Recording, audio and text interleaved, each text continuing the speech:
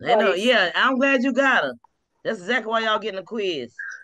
No. That's exactly why we got a quiz today. I hope y'all ready. Who gonna pray us in? Who gonna pray us in for this quiz? Get us ready for this quiz. Look at Hosanna. Look at Hosanna looking like, why did I come up in here today? Why did I? Bro, gonna pray us in because she late. Yeah, you since you press the wrong link, bro, we're gonna bring us in. All right. Oh, Jesus. Give me strength. Okay, here we go, ladies. Y'all ready? Amen. All right. Heavenly Father, we thank you on today. Thank you for giving us this day, Father God. Thank you for waking each and every one of us up on this morning, Father God. I ask that you touch each and every one of us, including our family, friends, and those that are lost right now. Father God, I ask that you give them bring them into salvation if you have called them by their names, Father God. Father God, I just pray for my friend that I have lost on today. I pray for her 2 sons that's in the hospital right now, Father God. Ask you touch each and every one of her family members, Father God, right now. Touch each and every one of touch my children and each one of the ladies' children on this Zoom, including their family and friends, Father God. And we just thank you, thank you, thank you. In Jesus' name I pray. Amen. Amen. Y'all, it's only 5 questions. It's on the chapter that we're gonna read. Did y'all read the chapter? I read it. I'm in the Chapter 5? I did.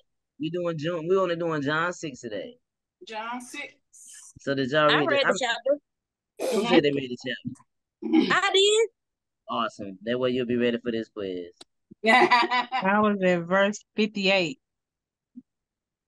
Y'all ready for it's only 5 questions. Y'all will probably get the answer. I'm gonna make them all multiple choice. Is that fine? Make a multiple choice for y'all.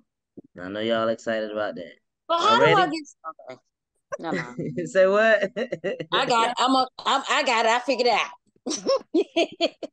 Who was iPhone 4?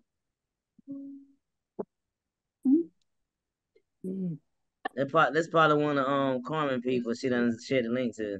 Who is here? Sign on the. Who monitoring? So is iPhone 4 gonna say who this is?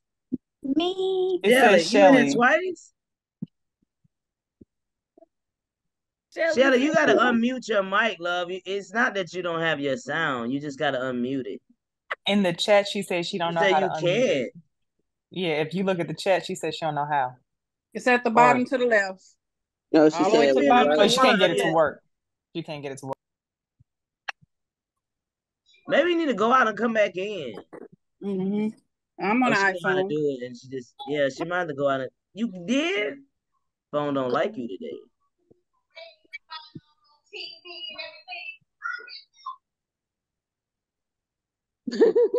She said yes. Dinner is ready. Who said dinner ready? Genuine. Yeah, I'm talking to my husband. Get in. Talking to my husband. You don't know how to cook. He ain't cooking. I believe Shelly's sound is not working. Her phone don't like her. And you got the volume turned up on your phone, Shelly? She say, I don't know how it just won't work. Oh, bless her heart. Let's see. That is so not cool. Let me see if I can send her a photo. You on your laptop?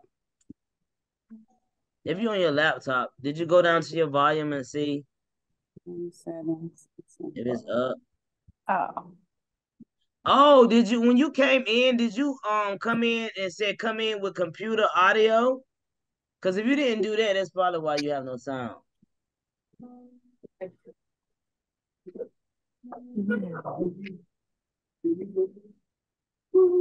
So you have to hit use computer audio. All right. Well, you might have to type in your answer. Everybody else just need to say the answer. All right. All right, somebody else. Maybe that's her.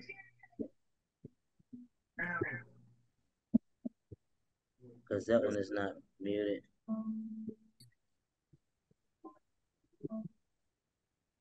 It kicked me out of the Zoom. Let's see. Photo. There it is. Can you hear me now? Yeah. iPhone 4. Yep. Okay. I got in on my phone. This is Shelly. Okay, awesome. This is you that say iPhone 4. Yes. I'm about to change this. I can know it's you.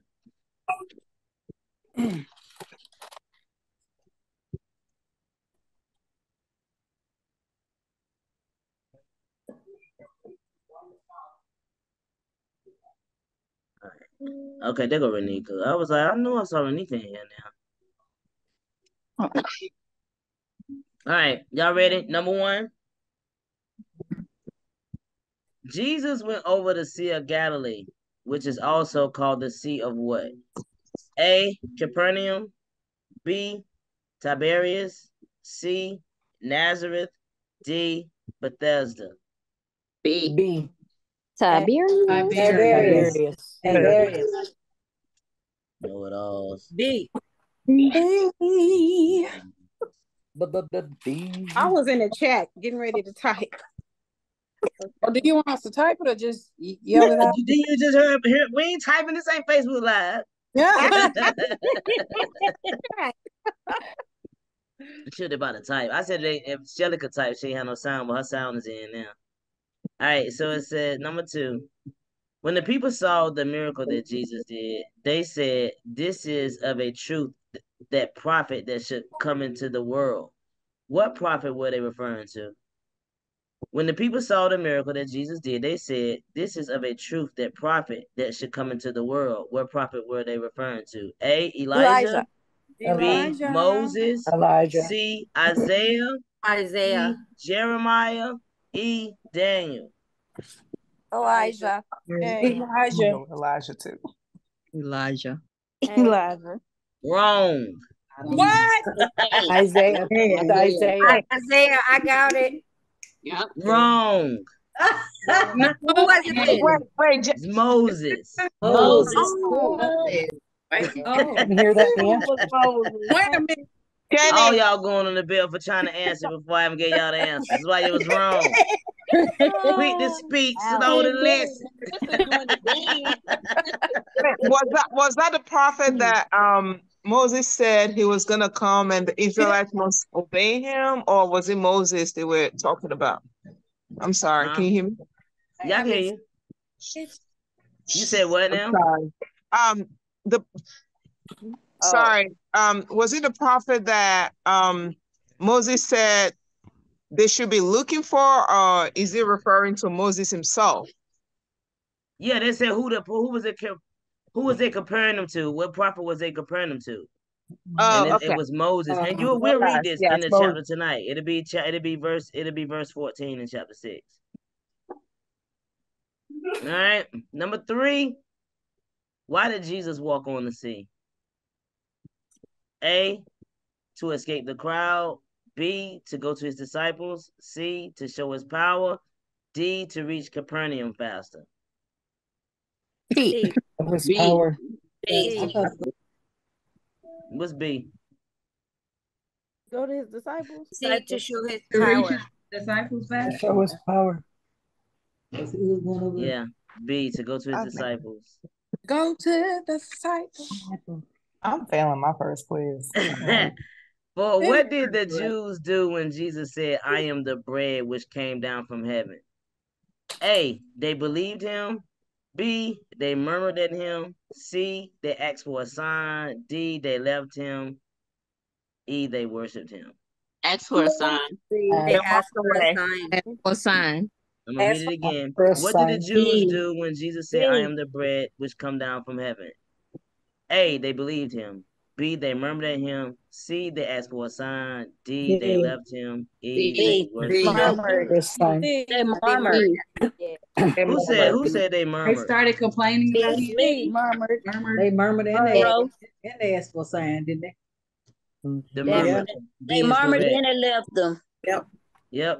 B is correct. They murmured at him. And then they left him.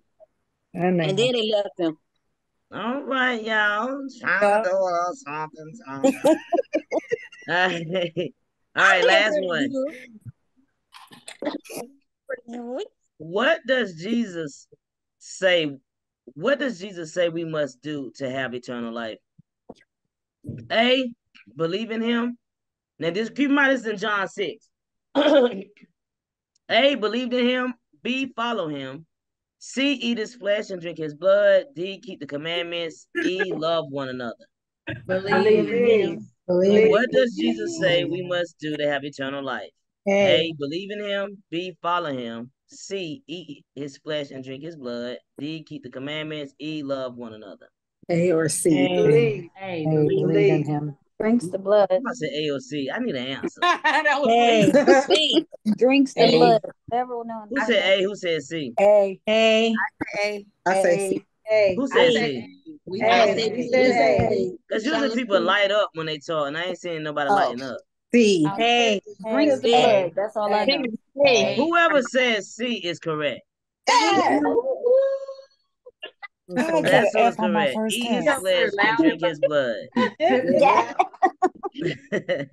It's okay, Allie. It's okay. No, I don't feel right. So you don't feel right.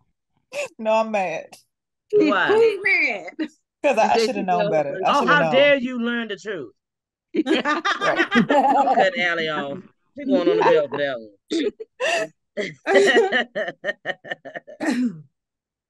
That bald man with the belt. That's Miss Janie all day. She getting a belt for that time she mad. You just learned what you need to learn. What I'm gonna do with them, Jesus? What? Help me out, Jesus. What I'm gonna do with them? Love us and teach us. Yeah, that's true. Hey, lock that door. That is true. All right, let's get this party started. Get my stuff together. Can y'all hear the music? Because I hear real nice here, and I don't know if y'all hear it. Such soothing music. All right, ready? John 6:1. After this, Jesus went away to the other side of the Sea of Galilee, which is the Sea of Tiberias. Y'all got that right. Now, this story is we're about to get into the feeding of the 5,000. Now remember, this is the fourth sign that John employed, to demonstrate that that Jesus is the Messiah and the Son of God. This is one of the reasons why John is one of the chapters that people always say you should read first when you first come to salvation, because John teaches you about Jesus. John teaches you of his signs. John teaches you how he was rejected. John teaches you how to lay his life. That's why this is a good starter book to read when you come to salvation, because you learn everything you need to know about Jesus. And so, John was speaking of all the things that Jesus did to show that he was the true Messiah, the Son of God. And this is one of the miracles that's recorded in all four Gospels. Is just the one where he feed the 5,000. And since John most likely wrote to provide additional information not recorded in these synopses, his recording of this miracle emphasized its importance in two ways. One, it demonstrated the creative power of Christ more clearly than any other miracle, actually. And two, it decisively supported John's purpose of demonstrating the deity of Jesus Christ, also serving to set the stage for Jesus also. It's basically so interesting enough, both creative miracles of Jesus was the water to wine and the multiplying of the bread, which speaks on the main elements in the Lord's Supper, or what we call communion. Now, when he said after this, now it was a large gap of time. But he said after this. Y'all make sure y'all mute. I hear talking in the background. So, during that time, it was a large gap in the time that may exist between chapters 5 and 6. If especially if the feast in chapter 5 is the booths or the tabernacles. Because, you remember in the first one, it didn't name the feast. It just said a feast. And so we don't know which feast it was. It could have been the Feast of Booths or the Feast of Tabernacles or something like that. And so with the Feast of Booths, they're at least 6 months apart. They, 6 month pass, from October to April. So if the feast is the Passover that he was talking about in John chapter 5, did a year pass between these two chapters. So that's why I said after this, so time has passed. So he said, and a large crowd was following him because they saw the signs that he was doing on the sick. See, these crowds was not following out of belief for Jesus Christ. They was just nosy, curious to see concerning the miracles that he performed. This is why when people be saying that, oh, you could come to the church for healing or come to the church for miracles or deliverance of demons, people be coming just for that deliverance and they're not coming for Christ, and you're supposed to lead them to Christ. That's why when you look in the Bible, when everybody came to Jesus for healing, that was the foreshadowing saying, come to Christ. Only Christ can set you free. Only Christ can heal you. And that's why you saw everybody bringing their people to Christ. That was what Jesus was trying to say. Only I can break you free from what's troubling you. Only I can break you free from demons, or I can break you free from being ill. And so they was following him because of the miracles. They didn't want Christ. But either way, Jesus still had compassion on them, and he still healed them, and he fed them.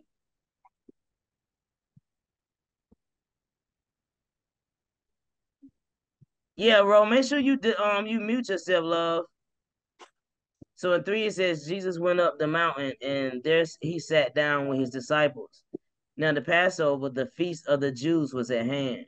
Lifting up his eyes then and seeing that a large crowd was coming towards him, Jesus said to Philip, where are we to buy bread so these people may eat? Now, it says he said this to test him, for he himself knew what he would do. Because remember, Jesus already did these miracles, the turning the water into wine and healing people and stuff like that. So now he's trying to see Philip's trying to test Philip and see, do he know where the food and stuff gonna come from? Because he's showing you, I can make provision. So Philip answered him that 200 denarii worth of bread would not be enough for each of them. So he answered the question wrong. He failed. And Jesus just trying to test him and see, do you remember what I did all this? So I'm capable of feeding all these people.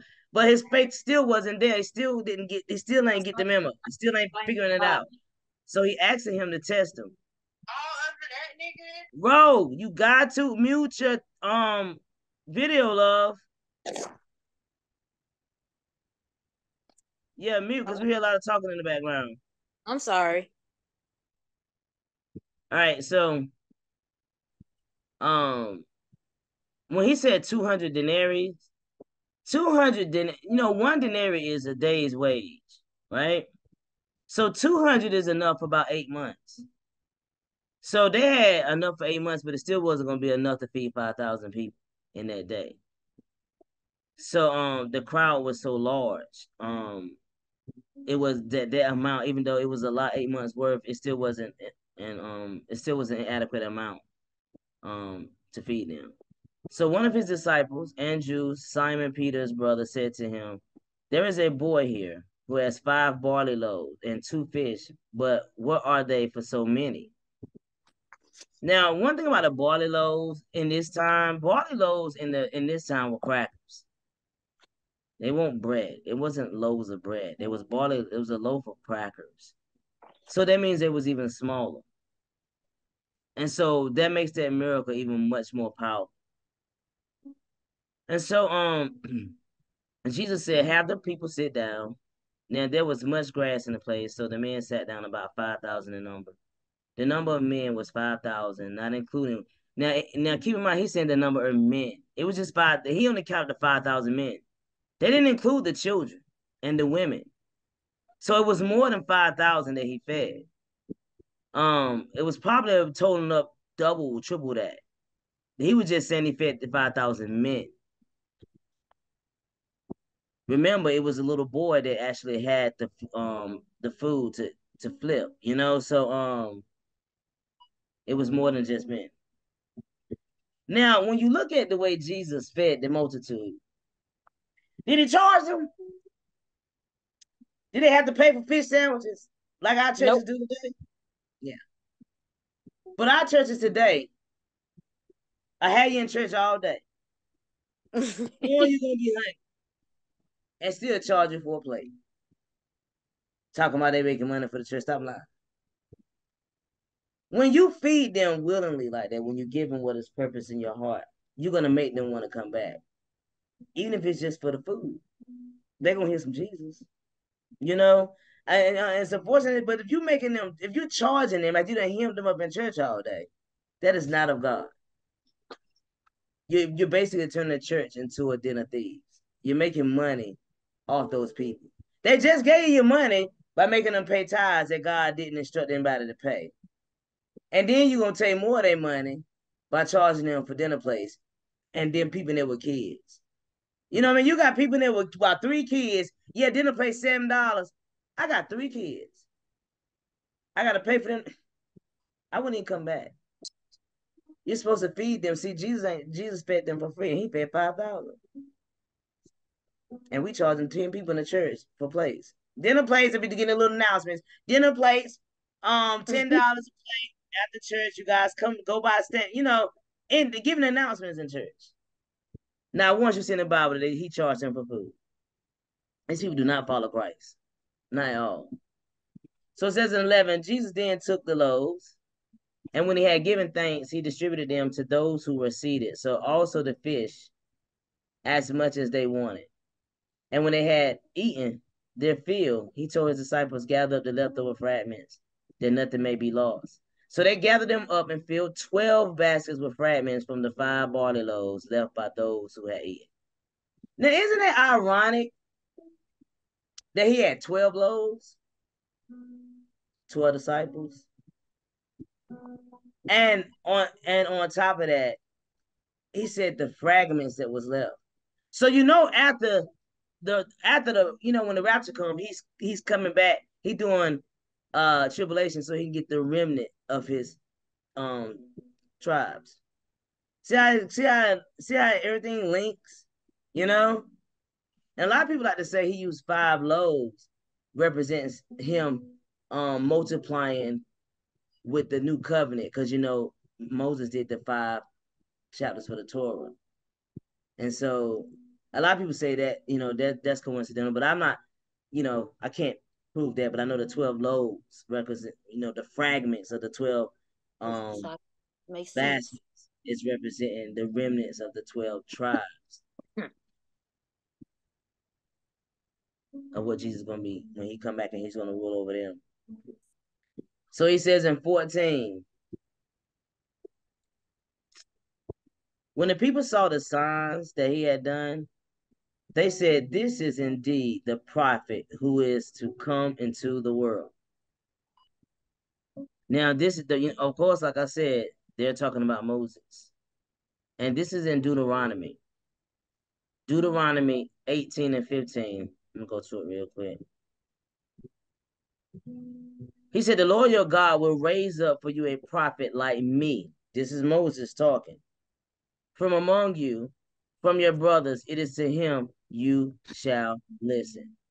And so that is who they thought he was. They referred to that prophet that Moses was talking about. Now, sadly, these comments coming right after Jesus healed and fed them indicated that people desired a Messiah who met their physical needs rather than their spiritual needs.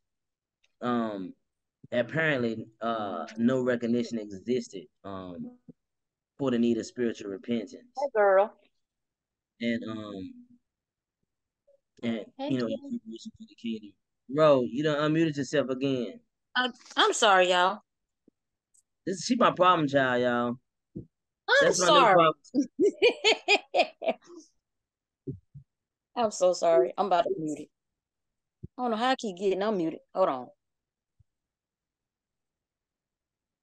So they wanted a political Messiah to meet all the needs and to deliver them from the Roman oppression. their reaction, you know, typically, many who wanted a Christ who makes no demands of them. They wanted a Christ that didn't ask them to turn away from their sin. They just wanted, look, just heal us, just be our king, get us out of this mess. We don't want to do what you want us to do. We just need you to save us from this oppression. So this was a selfish.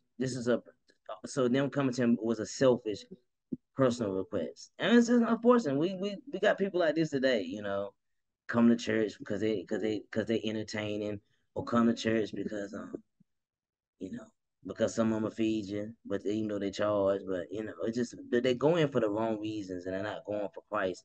And the pastors are not helping them even want to go after Christ. They want them to worship them instead of Christ. So in 15 it says, perceiving then that they were about to come and take him by force to make him king. See, this was gonna throw Jesus' mission off, because they wanted him as king. They didn't want him to be their savior. They want him to be king. They wanted Jesus to get them out of that oppression, that Roman oppression. So they was gonna just take him and force him to be king, basically. And so Jesus had to withdraw himself before they took him by force.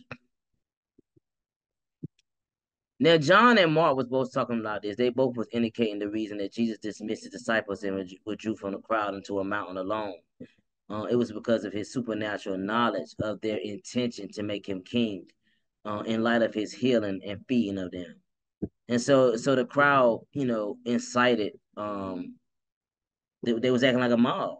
You know, they was ready to proceed with these political intentions that would have jeopardized God's will. And so that's why Jesus had to dip, because you can't, God's will got to be done. And so in 16 it says, when evening came, his disciples went down to the sea. Now this is the story of Jesus walking on the water. This constitutes the fifth sign in John's gospel, designed to demonstrate the writer's, which is John, purpose that Jesus is the Messiah and Son of God. And this miracle demonstrates Jesus' deity by his sovereignty over the laws of nature, while he's able to walk on water. So he has power over everything. You know, then he can treat the water like a sidewalk. That's a God that has power, you know? So in 17, he got into a boat and started across the sea to Capernaum. It was now dark, and Jesus had not yet come to them. So this also was spoken of in Matthew and Mark, indicate that as soon as Jesus had fed the multitudes, he immediately dismissed his disciples to travel west toward Capernaum, because he already knew what they was about to do. Let's just go, and I'll meet y'all. I'm pretty sure they wasn't expecting him to meet them on water, because I mean, I can't, like, they was afraid when they saw him, because I know I would have been seeing somebody walking on water like that. Look, turn the boat around. I'd have been out, like, you know. So the sea became rough because a strong wind was blowing. Then the Sea of Galilee is almost 700 feet below sea level. So cooler air from the mountains, the northern mountains, and the southeastern tablelands, they rush down into the lake, and then it displaces a warm moist air, causing violent churning of the water. So that made it even more of a miracle, because if the water is violent and it's moving, he just come walking all through there. You know what I mean? Yeah, that was scary anybody. And so when they had rowed about 3 or 4 miles, they saw Jesus walking on the sea and coming near the boat, and they were frightened. Now, this reveals that in fear and the darkness, they thought he was a ghost. I mean, keep in mind, they were in darkness.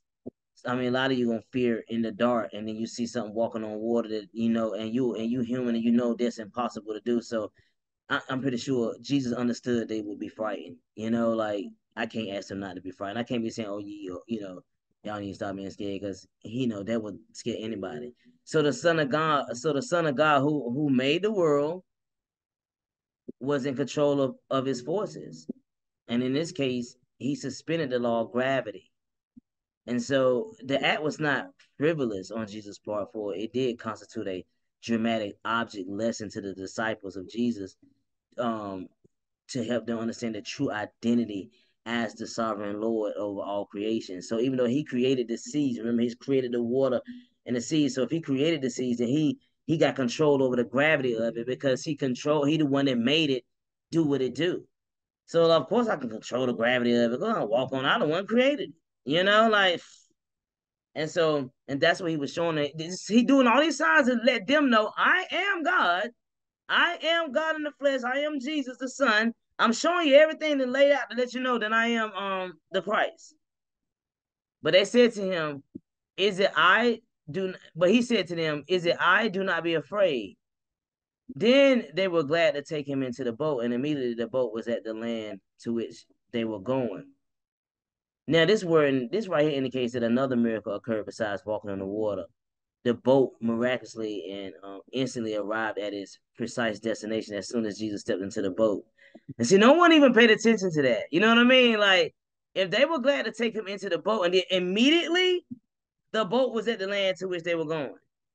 And so that was two miracles that no one is really even, noticing that there was a second miracle, because they was not near where they needed to go. They didn't get there until he got into the boat. He'd have been my bestie. Like, what Jesus going on, like, yeah, you just doing all kinds of stuff, dude. Like, so in 22, he says, on the next, hold on, somebody missing. Oh, no, I see him. It says, on the next day, the crowd that remained on the other side of the sea saw that there had been only one boat there, and that Jesus had not entered the boat with his disciples, but that his disciples had gone away alone, which he did. Remember, he sent them away first. So then they're trying to figure out how he ended up in the boat, because he had already left, And so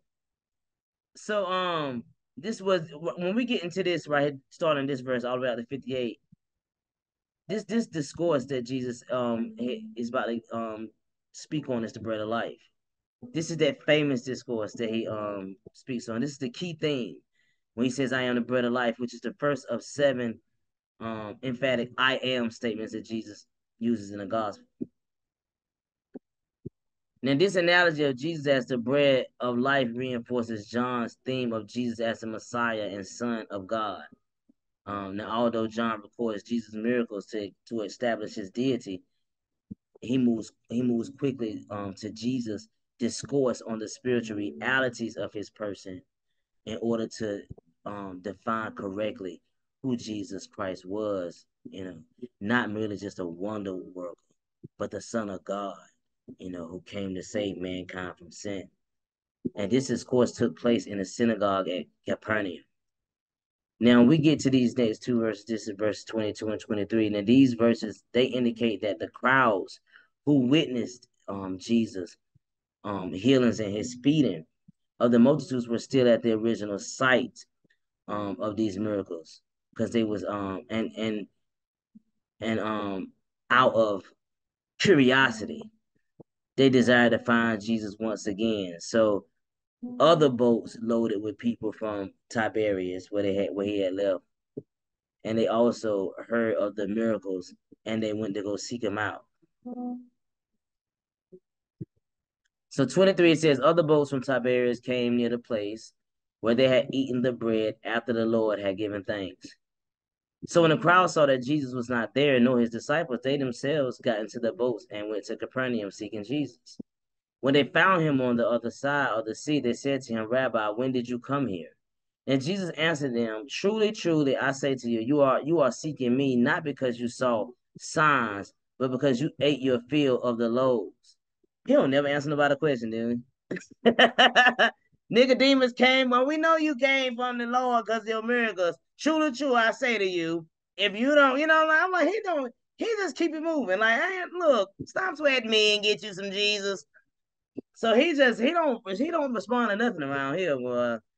He just go ahead on and just point. He just go ahead on and expose your heart. Like, look, cut the pleasantries. You came here because I fed you. That's basically what he was saying. Stop all that. And so when he said, because you ate, now this phrase is emphasizing Jesus' point that crowds that follow him were motivated by superficial desire for food rather than any understanding of the true spiritual significance of Jesus' person and mission. Remember, he fed them bread. He fed them food. That, you know, because the word is the bread of life. He is the bread of life. And so he's trying to teach them this. So now he's about to teach this.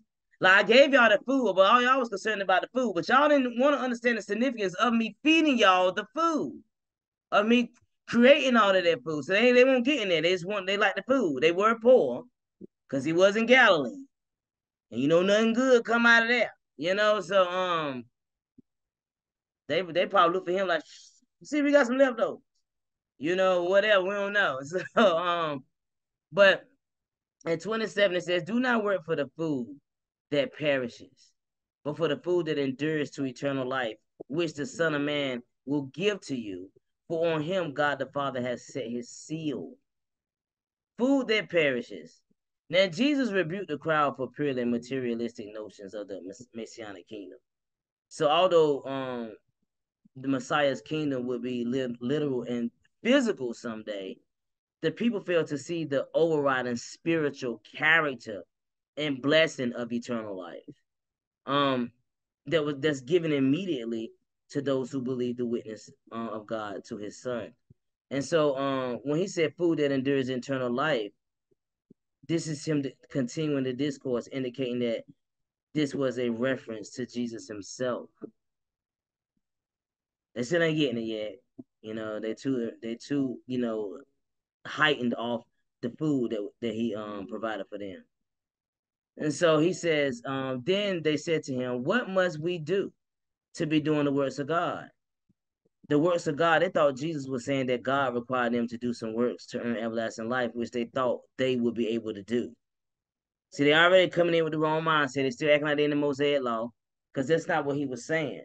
So Jesus answered them, this is the work of God, that you believe in him whom he has sent. See, this is the work of God, that you believe in him. So like I said, you just can't go run up on salvation. I want to be saved. God is the one that's going to put it in your heart to believe in him if he calls you to salvation. So when he says the work of God that you believe, the crowd misunderstood Jesus. Jesus was saying, do not labor. And this is what prompted Jesus to remind them that an exclusive focus on material blessings is wrong. That only work God desired was faith or trust in Jesus as the Messiah and the Son of God. The work that God requires is to believe in his Son. That's the work we supposed to do. That's the work we do. That's why the scripture says in Ephesians 1:13 again, you heard the truth of your salvation and you believed, and then you were sealed with the Holy Spirit, which is the guarantee of your inheritance. So you need to hear the truth and believe. And then that work starts. Then he begins that good work in you. And believing is really a person that believes is going to really start seeking after God. Okay, I believe. What must I do? When you say that, that's a done deal. Oh, that's all you had to say. You ain't got to do nothing. You already did it. Now I'm about to do the rest. And that's what people don't understand. So in 30, he says, so they said to him, then what sign do you do? They ain't heard nothing he said. What sign do you do that we may see and believe you?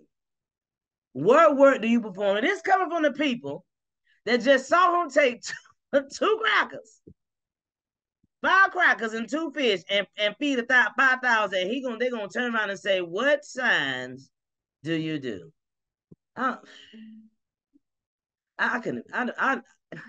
You think Peter was saying some stuff? I'd be like, Jesus, why are you even talking to me? You know, like they ain't listen. Ain't nothing swirling, Jesus. Like, why we here? You know, because we ain't got the pace of Jesus. I mean, you sat right there and showed them. You done turned the water into wine. You done flipped some food, and they're gonna ask you to send a sign. Let's just go. Let's just go, Jesus. Can we just go over here to, you know, that's the type of patience I'd have been on. But we thank God for his patience. And so that question demonstrated their spiritual blindness. because remember, you're spiritually blind when you don't have Christ, when you don't have the Holy Spirit. So they were spiritually blind.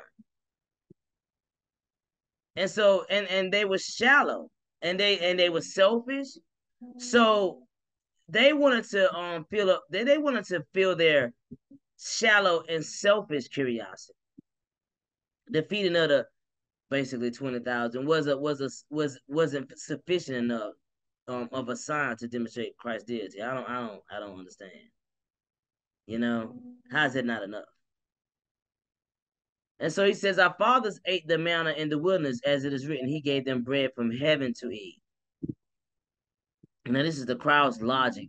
Appeared to be that Jesus' miraculous feeding was a small miracle compared to what Moses did.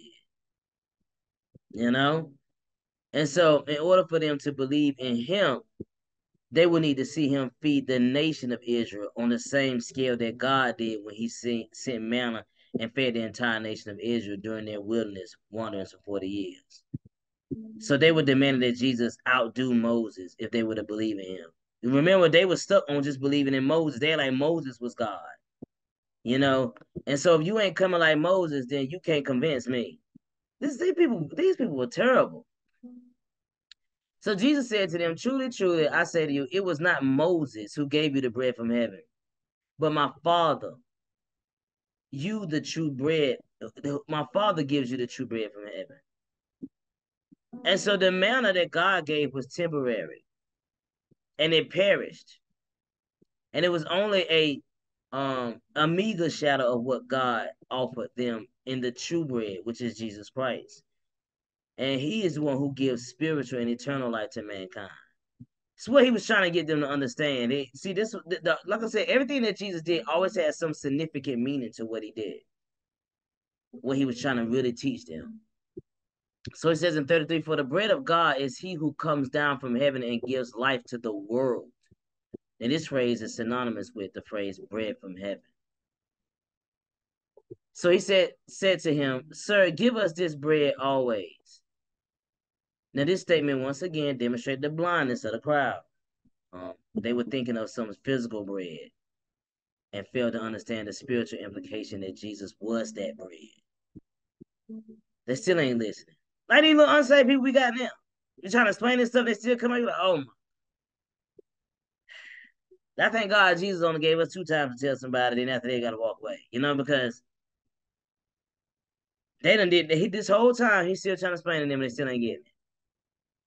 And so Jesus said to them, I am the bread of life. Whoever comes to me shall not hunger, and whoever believes in me shall never thirst. Now, this statement, this is what he said, is prompting Jesus to speak very plainly that he was referring to himself. But I said to you that you have seen me and yet do not believe. All that the Father gives me will come to me, and whoever comes to me, I will never cast out. There go another, your salvation is secure scripture. All that the Father gives me, that means the Father is going to put it in your heart to seek after Jesus. So all that the Father gives me will come to me. If God puts it in your heart, you going to Jesus because he calls it a salvation. And so when he says all that the Father gives me will come to me, this verse is emphasizing the sovereign will of God in his selection of those who come to him for salvation. The Father has already predestined those who will be saved. This is in Romans 8. This is in Ephesians 1. This is in Peter 1. He has already predestined before the foundation of the world who he will save. So once he puts it in their heart, they're going to go to Christ because he had already chosen them, and he is the one that's in charge of the salvation. So the absolute sovereignty of God is the basis of Jesus. It's the basis of Jesus' confidence in the success of his mission, because he know God doesn't fail in nothing that he does. He know his Father doesn't fail, and so that's the security of salvation. The security of salvation rests in the sovereignty of God, because God is the guarantee of that. All he has chosen will come to him for salvation. That's what he's telling them. The idea of he says all that the Father gives me, the idea of gives me is that every person chosen by God and drawn by God must be seen as a gift of the Father's love to the Son. So this is a gift. I got you another gift. I got Melissa for you. You know what I mean? It's a gift for him. So what we do with gifts, we don't cast out gifts. We keep them. It means so much more when someone gives you a gift out of the kindness of their heart. That's so sweet of you. And you hold on to that. So whoever the Father gives him, God has given Jesus a gift, which is us. We are his gifts. So he ain't going to cast out none of his gifts. That's what he's implying in these scriptures. It's to show his Father's love. And so Jesus receives each love gift. And he holds on to each. And he will raise each to eternal glory. So no one chosen will be lost. The saving purpose is the Father's will, which the Son will not fail to do perfectly. Amen. So he said, for I have come down from heaven to do my own will, but the will of him who sent me. He said, for I have come down from heaven not to do my own will, but the will of him who sent me. And this is the will of him who sent me, that I should lose nothing of all that he has given me, but raise it up on the last day. Everybody always say, oh, well, I'm just going to leave it. If it's God's will, it's God's will that he raise up the ones he has chosen and the last day. So if his will is always going to be done. It's that simple. I don't care what you try to do. If he called you to salvation, it's going to be done.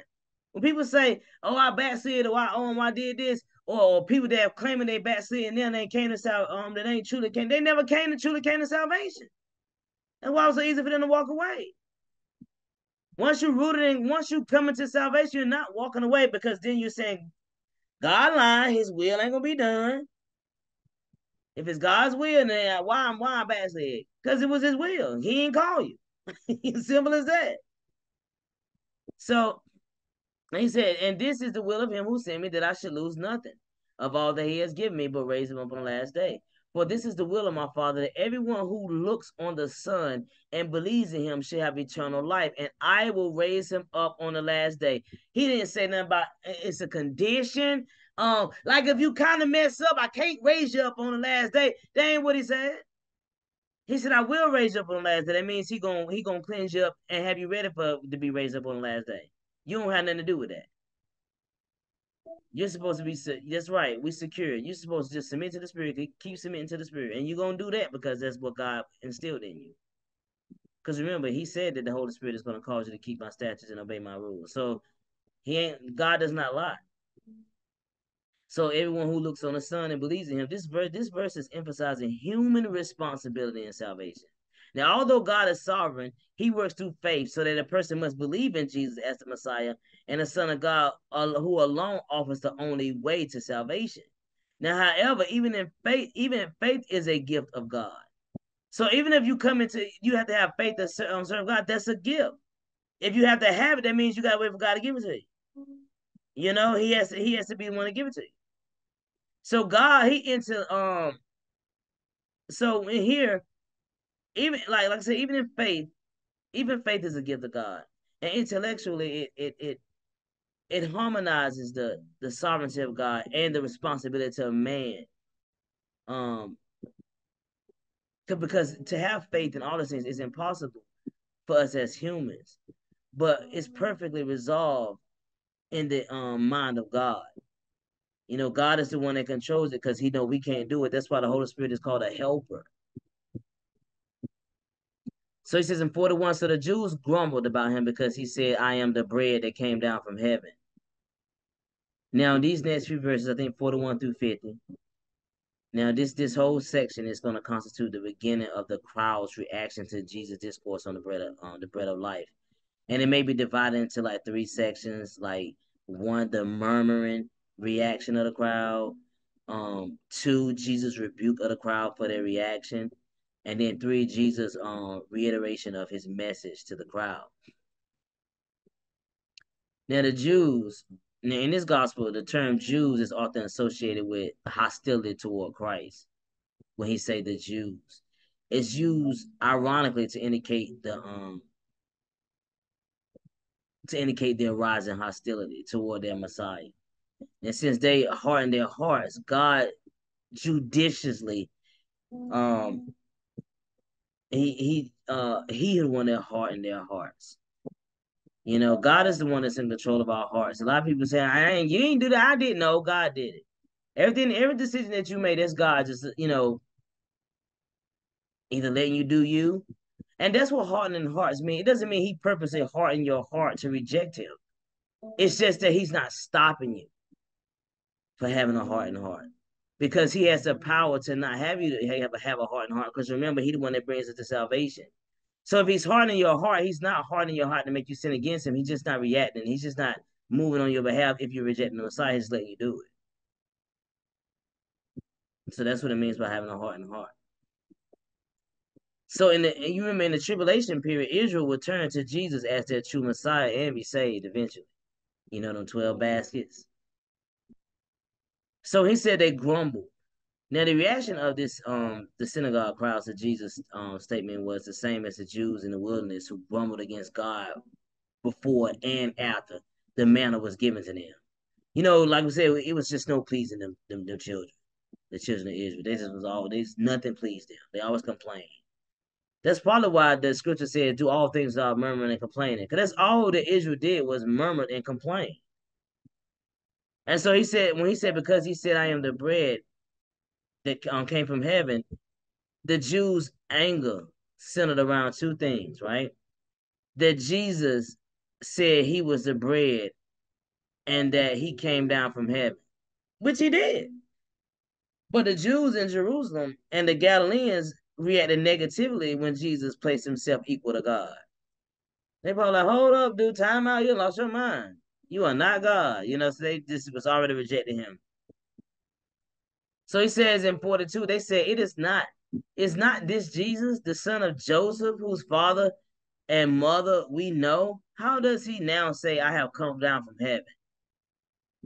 When he said whose father and mother we know, now on the human level, they knew Jesus as a fellow Galilean. So these words are reminiscent of Jesus' words. And when he said it in chapter 4, a prophet has no honor in his own hometown. Remember he said this in 4 and 44. So their hostility sprang from the root of unbelief. And so Jesus' death was impending because hostility had resulted everywhere he went after he did that. So Jesus answered them, do not grumble among yourselves. No one can come to me unless the Father who sent me draws him, and I will raise him up on the last day. Now keep in mind, he said, no one can come to me. That means you just say, I'm going to go to church and get saved. No one can come to him unless the Father draws you. And you ain't necessarily got to go to no church to do it. You can be at home in your bathroom and just say, you know what? I got to find out about Jesus. And you may just start praying to God to forgive me for my sins right then and there. That's him drawing you to Jesus. So, amen, Hosanna. And so when he said no one could come unless the Father who sent me draws him. Now drawing him, this is a combination of verse 37 and verse 44. It's indicating that the divine drawing activity that Jesus referred to cannot be reduced to what these theologians call basically prevenient grace. That somehow the power to come to Christ is allegedly dispensed to all of mankind, thus enabling everyone to accept or reject the gospel according to their own will alone. See, people believe in this free will thing. And that's not true. Some people tell you, oh, we have free will. God does not give you free will. Only God give you free will to sin, but you don't get free will to come to him. That's his choice. But people think that, oh, we got free will to reject or accept him. If you reject him, he didn't call you to salvation. At least not now, or he may didn't call you salvation at all. So you don't have the free will to go to him. So people say, oh, what about our free will? There is none. The only free will you have is to sin. That's the only free will that you have. Because remember, God is the one that calls you to salvation. So, but people teach this. They teach this. They think that you have the option to accept or reject the gospel according to your will alone. But Scripture indicates that no free will exists in man's nature. For man is enslaved to sin, remember? And unable to believe apart from God's empowerment. People ain't gonna come to salvation unless God is the one that do it. We have this mindset on sin, and don't nobody want to do nothing for God. Everybody want to sin. Sinning is pleasing the flesh. It feels good or whatever. Ain't nobody just gonna be like, I don't want to smoke no more. I don't want to do this. No, I'm just gonna go to Jesus. No, you're not gonna have that. You're not gonna do that. God is in control of that. If God is not in control of it, then you're not gonna see the power of God if you're in control of it. And you're gonna fail at it if you're in control of it. Therefore, God ain't gonna get his glory. And so when he said, well, like I said, he's unable, we're unable to come to believe apart from God's empowerment. So while whosoever will may come to the Father, only those who the Father gives the ability to will towards him will actually come to him. See, the drawing here is what he's talking about. When he's talking about drawing, this is speaking on his selection. This is his selection he's talking about. And that selection, it produces the desired effect. So if the drawing here is a selective and upon those whom God has sovereignly chosen for salvation, those who God has chosen will believe because God has sovereignly determined that result from eternity past. So a lot of people saying, at first I was rejecting Christ, but you believe now that it was God's timing. God don't save everybody at the same time. You need a testimony to help win people to Christ too. So you could be able to share, well, I used to do this, I used to do that, and God saved me. That'll have people be like, because you got people that believe that they have control of their salvation. They be like, man, I can't stop all this coming to salvation. And then you have that testimony where you was the same way as they were, and you came to Christ. So sometimes God delays on saving us because we need that testimony to get to somebody. Somebody might be going through the same thing, and you could be able to teach them, oh no, God will save you out of anything. And so that's why I say everybody don't get saved at the same time. So he said, it is written in the prophets, and they will be taught by God. Everyone who has heard and learned from the Father comes to me. Now, Jesus is paraphrasing. He is paraphrasing Isaiah 54:13. But he's doing it to support the point that if someone comes to faith and repentance to God, it is because they have been taught. That's why the scripture said, when you hear the truth and believe, you'll come to salvation. So that means you have to be taught and then drawn by God. And the drawing and learning are just different aspects of God's sovereign direction in the person's life. So those taught by God to grasp the truth are also drawn by God to the Father to embrace the Son. Amen. So not that anyone has seen the Father except he who is from God. He has seen the Father. Truly, truly, I say to you, whoever believes has eternal life. I am the bread of life. Your fathers ate the manna in the wilderness and they died. So Jesus contrasted the earthly and heavenly bread, right? He was doing a distinction. The manna was given in the wilderness, although sent from heaven to help sustain the Israelites for their physical needs. It could not impart eternal life nor meet their spiritual needs, as could the bread of life that Jesus offered. That came down from heaven as well, but it came in the person of Jesus the Messiah. The proof of this contrast is seen us in the irrefutable fact that all the fathers died who ate the wilderness manna. But if you eat the wilderness, eat Jesus manna, there is no death. There is eternal life. And so this is the bread that comes down from heaven so that one may eat of it and not die. I am the living bread that came down from heaven. If anyone eats of this bread, he will live forever. and the bread that I will give for the life of the world is my flesh. Now this section, this may be divided into 3 divisions too, that Jesus is pronouncing to the crowd's perplexity, and 3 Jesus promises. Now this pronouncement reiterates verses 33 and 35 and 47 through 48 when he said the bread, basically when he talked about the bread of life, he's saying the bread is my flesh. That means Jesus is referring to here prophetically to his impending sacrifice upon the cross. And so Jesus is voluntarily laid down his life for evil, sinful mankind. So the Jews then disputed among themselves, saying, how can this man give us his flesh to eat? I remember I did a video a long time ago when this dude was saying that Jesus was a cannibal, was into cannibalism. the ignorance. And someone sent me that video about a year and a half ago or something like that. And was saying that Jesus was a cannibal. He told him to eat his flesh. I said, I mean, I know God makes sure that people that don't serve him don't get the memo, but the way they be reading stuff is pathetic. It's like, oh my God, these people are so annoying.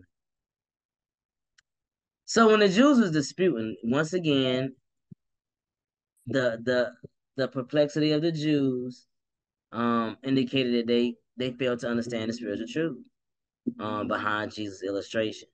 Now, every time Jesus had given them a veil, saying or some type of physical illustration, the Jews failed to see its spiritual significance. And so the Mosaic law prohibited the drinking of blood or the eating of meat with blood still in it. Remember, this is in Leviticus 17. And so the Jews were unable to go beyond the mere physical perspective where they was too perplexed and angry. So then they're thinking like because remember they had like Moses is the man. So he's like, how you eat the bread like to eat his flesh? We weren't supposed to eat blood, because they're still in the Mosaic law. So now they like, we don't supposed to be doing this, that's not what we're supposed to be doing. So see, he coming in here lying, so their mind was just, So Jesus said to them, truly, truly, I say to you, unless you eat the flesh of the Son of Man and drink his blood, you have no life in you. Now, Jesus' point was, again, an analogy. That this was an analogy that has has spiritual rather than literal significance. Just us as eating and drinking were necessary for physical life. This is the point he was trying to make. Since we have to eat physically to live, so also is the belief in his sacrificial death on the cross is necessary for eternal life. The eating of his flesh and the drinking of his blood metaphorically symbolize the need for accepting Christ, Jesus' cross work. So for the Jews, however, they crucified Jesus. A crucified Messiah was unthinkable. Now, once again, the Jews, in their little willful and judicial blindness, could not see the real spiritual significance and truth behind Jesus' statements.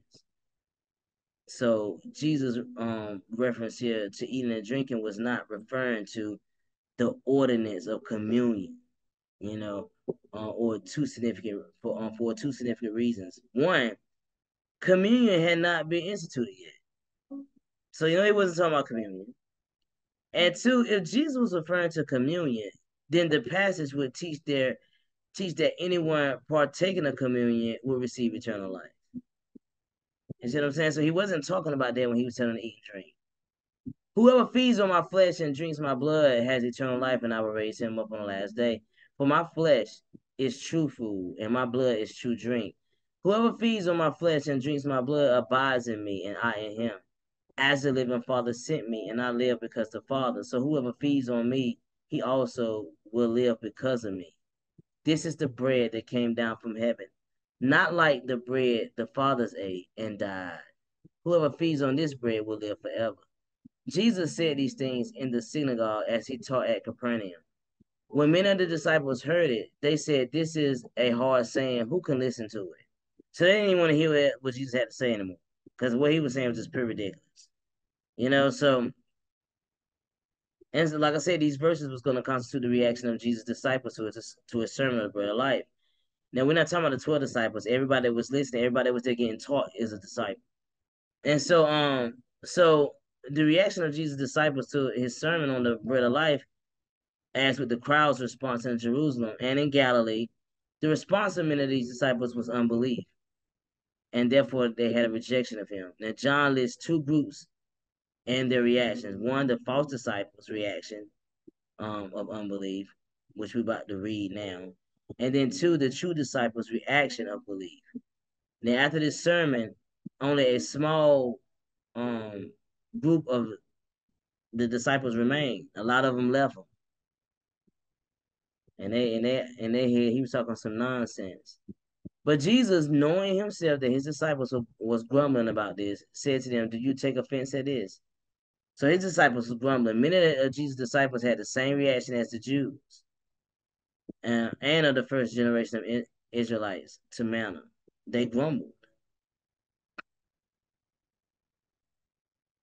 So then Jesus said, "Then what if you were to see the Son of Man ascending to where he was before? It is the Spirit who gives life. The flesh is no help at all. The words that I have spoken to you are spirit and life. But there are some of you who do not believe." For Jesus knew from the beginning who those were who did not believe and who it was who would betray him. Now, the reminiscent of Jesus' word is Jesus' words like in chapter 2. Jesus knew the hearts of men. Remember, we read this in chapter 2, verses 23 to 25. Jesus knew the heart of men, including those disciples who followed him. Now, he supernaturally knew that many did not believe in him as Messiah and Son of God, so he did not entrust himself to them. Remember, he did that in chapter 2. So these false disciples were simply attracted to the physical phenomena that he had, the miracles and the food. And they failed to understand the true significance of Jesus' teaching. They basically were trying to use him. And he said, "This is why I told you that no one can come to me unless it is granted him by the Father." This is why he told them that although men and women are commanded to believe and will be held accountable for unbelief, genuine faith is never exclusively a matter of human decision. You know, that's why I kept teaching you can't just go seek God on your own. God has put in your heart. Even Romans 3:11 says that no one seeks after God, no one understands. So once again, in the face of unbelief, Jesus reiterated God's sovereignty involved in selection for salvation. After this, many of his disciples turned back and no longer walked with him. Now, this language indicates that the abandonment was decisive and final. So that means they won't coming back. He ain't choose them. So Jesus said to the 12, "Do you want to go away as well?" Simon Peter answered him, "Lord, to whom shall we go? You have the words of eternal life." See, Peter got the memo. Peter knew what was up. Now, where we gonna go? If you saying you the one that give us life, where I'm getting it from? No, we ain't going nowhere. We good. We good right here. And we have believed and have come to know that you are the Holy One of God. So Peter's words were somewhat pretentious, in that he implied that the true disciple somehow had superior insight and as a result came to believe through that insight. And so Jesus answered him, "Did I not choose you, the 12, and yet one of you is a devil?" He did. He chose all 12 of them. See, this is what people ain't paying attention to. God be showing you that he the one that chooses the salvation because he chose the 12. And one of them betrayed him because that was his will. That was God's will for Judas. That's why he chose him. So in response to Peter's words that his disciples had come to believe in Jesus, he reminds them that he sovereignly chose them. That Jesus would not allow even a whisper of human pretension in God's sovereign selection. So they didn't make the choice to come to follow Jesus. He chose them to follow him. And so he had to remind them of that. And so he said, Jesus said to him, did I not choose you, the 12, and yet one of you is a devil? The devil means slanderer or false accuser, remember? So that this idea perhaps is better rendered, one of you is the devil. This meaning it's clear from those verses and in this whole gospel, in this chapter, in Mark, in Luke, that the supreme adversary of God is the one that operates behind failing human beings, that his malice becomes theirs. So Jesus supernaturally knew the source and identity, and identified it precisely. This clearly fixes the character that of Judas. You know, not as a well-intentioned but misguided man trying to force Jesus to exert his power and set up his kingdom, as some people suggested, actually, but as he was a fool of Satan, doing wickedness on behalf of Satan. And he spoke of Judas, the son of Simon Iscariot, for he, one of the 12, was going to betray him. Iscariot, this word is most likely is from a Hebrew word meaning man of Kerioth. This is the name of a village in Judah. And as with the other 3 gospels, as soon as he was named, he became identified as the betrayer. As soon as he was named, they identify him as a betrayer. That's terrible. So after this, Jesus went about in Galilee.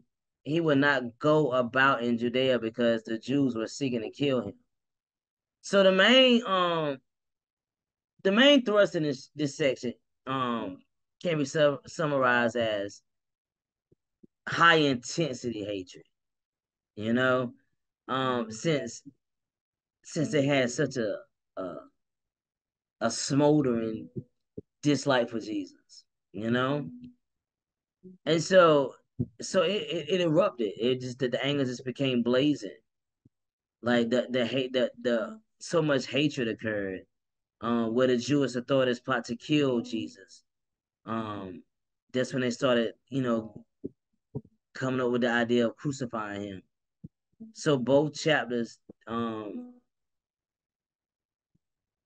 that we're reading deals with Jesus as at the Feast of Booths or Tabernacles in Jerusalem, especially it's the fact that 2 major themes associated with the Tabernacles, which is the water and the light. So then at the next, you had the Passover following the celebration of the Tabernacles. Jesus, that's when Jesus was crucified.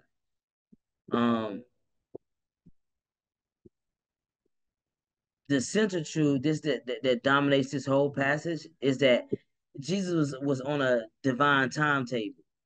And so his life was not random, but it was operated according to God's sovereign and perfect timing and direction. So when you look at, that was me reading John chapter 7 too. I was in the next chapter, but I'm gonna stop right here because we finished out 6. I ain't know we went through 71 verses like that. Yeah. I was like, wait a minute, we're going into 7. Yeah.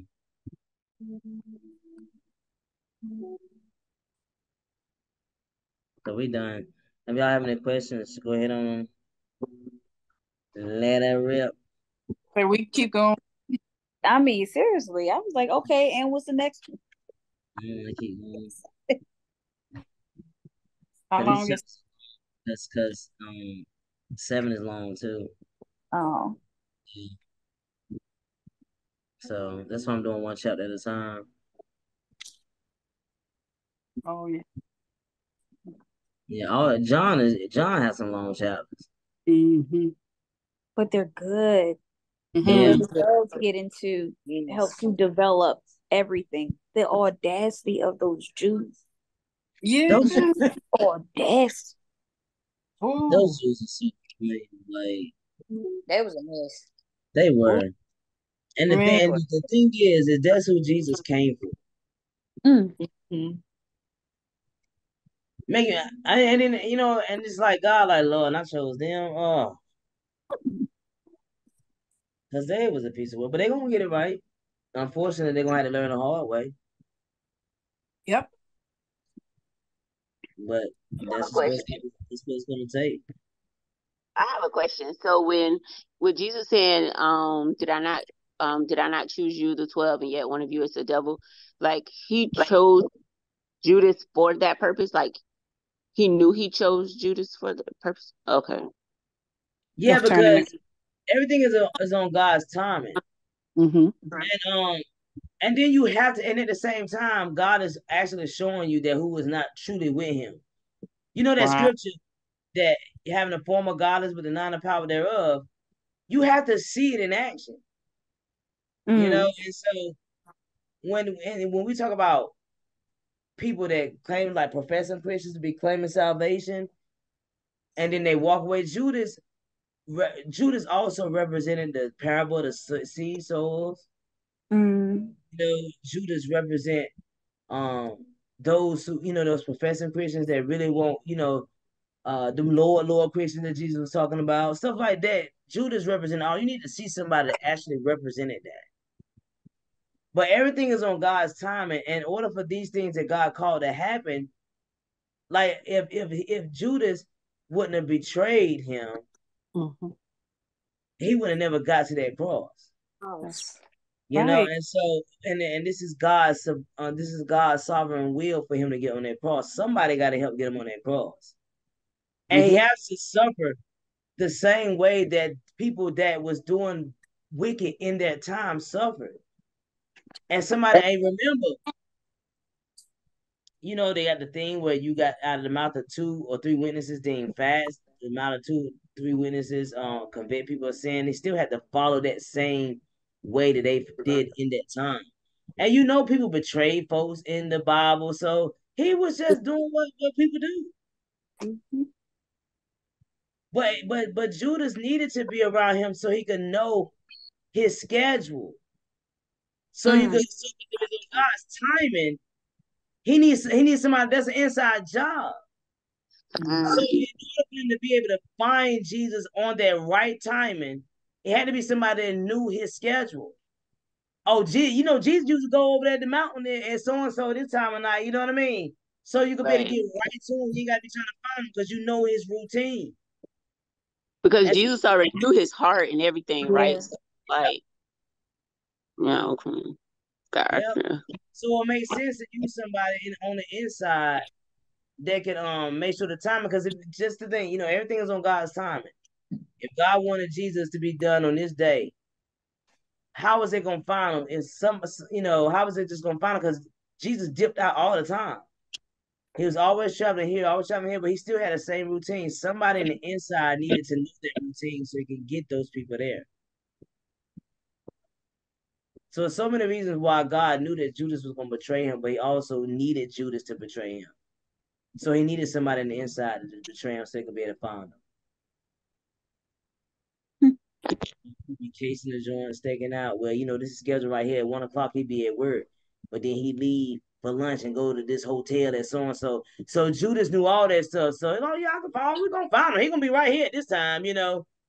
But versus somebody not in the group, they would have been having it all off. Jesus probably would have got crucified about weeks later after God had ordained it, you know, because no one on the inside knew exactly how to find them. So you needed somebody on the inside. Ooh. Can you imagine eating with somebody that you know gonna turn you? I mean, just being, you have to be nice to him. And he washed his feet.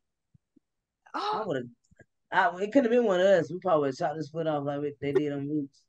I think I would have kicked him in the face while he was washing the feet. I'm not washing a little feet. I don't sit over there and wait for me to get through the rest of them. You know, that's why it wouldn't have been. It couldn't have been on us. I'm like, God, come on, you know I ain't washing dude's feet. Say what? He knew who to choose. Yeah, because it could have been one of us. Oh, so you gonna have me wash his feet? And you know he the reason I'm about to go up on this cross? Wow. That's God indicating how you still gotta love your enemies. Yeah. Because the reason why you love your enemies is to shame them. Was Judas not shamed? Yep. Yeah. Yeah. All right, Melissa, have a good one, love. Hey. So yeah, that's the purpose. So he shamed Judas because boy, Judas felt so bad and ended up, committing suicide. So, and he won't never call to salvation anyway. He was called to do that particular task. Yeah. Yeah. That's a messed up situation to be called to be evil. Ooh. I mean, the thing about it is you was gonna be evil anyway. Why not? God, like, I just use them then. Use a little evil butt to accomplish my goal. That's why I was telling people in that video I did with their past. I said, God will use you, even if you're wicked, to accomplish his goal. Yep. But it's wild. It's just even thinking like, dang, I was chosen just to do these evil deeds. Like that's wild. Right. And it's not necessarily that you was chosen to actually do the evil deed. Because remember, God knows the heart of man. He knew he was going to be evil.